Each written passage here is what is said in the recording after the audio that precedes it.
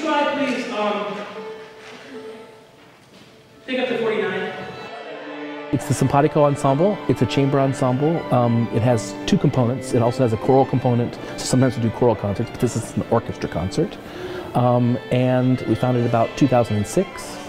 Some friends wanted to get together and make music, and we wanted to not just play music, but actually try to make music together and find a small enough group that we could do a lot of different things, but also have an intimacy and a connection and a simpatico. That was the idea. This is chamber group, which means this is very small amount of people playing together compared to the symphony orchestra.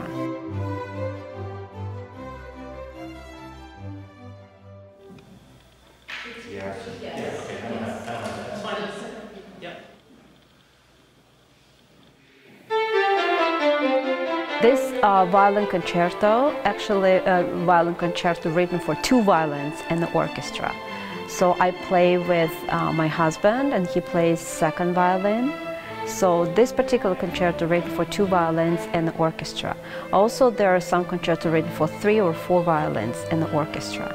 So it's very difficult to play in a way as a soloist with the group, because you have to be part of the group at the same time and a soloist. So you really have to hear what's going on in the orchestra, how other voices join you or behind you or ahead of you, and be just with it. There are people who are coming because Vivaldi's on the program, and they love Vivaldi. And I love Vivaldi, or else I wouldn't program something. I have a hard time playing music I don't enjoy. But then also, too, that Leroy Anderson, Plink, Plank, Plunk, that's just what I call a ditty. People love it, and it's just, it doesn't have to be, everything doesn't have to be a thought process. You can just listen to some music and just enjoy it. It's kind of more like what pop music is. Most people today don't really dig that deep when they listen to the radio and listen to pop music. You don't have to always do that with every classical piece. Classical music at the time was pop music. So it's not that it has to be high-browed or highfalutin or, it has to be something serious. It just has to be something that people enjoy. And I think that we're trying in this program to show that there are lots of different types of music to enjoy. Well, I definitely think live music is hugely important, especially for kids, I think, because I look at myself, like one of the main reasons that I've chosen to go on this path of music is because my parents took me to so many live music concerts when I was younger, and I think that really made an impact on my life, because every time I saw one I was like, I want to be up there playing with them, so now I am.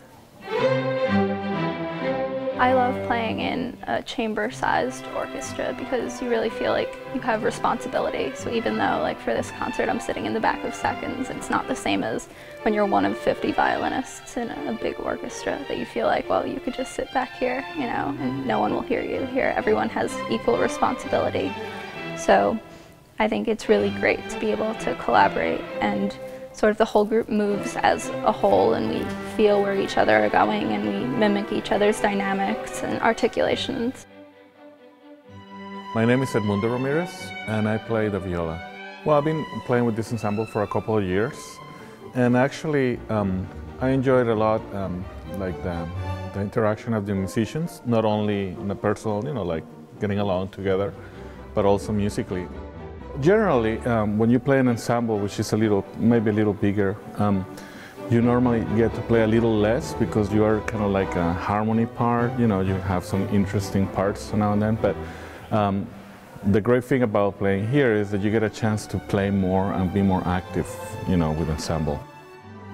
We have a conductor that also composes, so it's bringing something different from just conducting the orchestra and the ensemble, And one of the pieces that we're playing today is a composition by him, and it's very nice and very interesting because it gives a different flavor to the whole program. So it makes it really special and unique.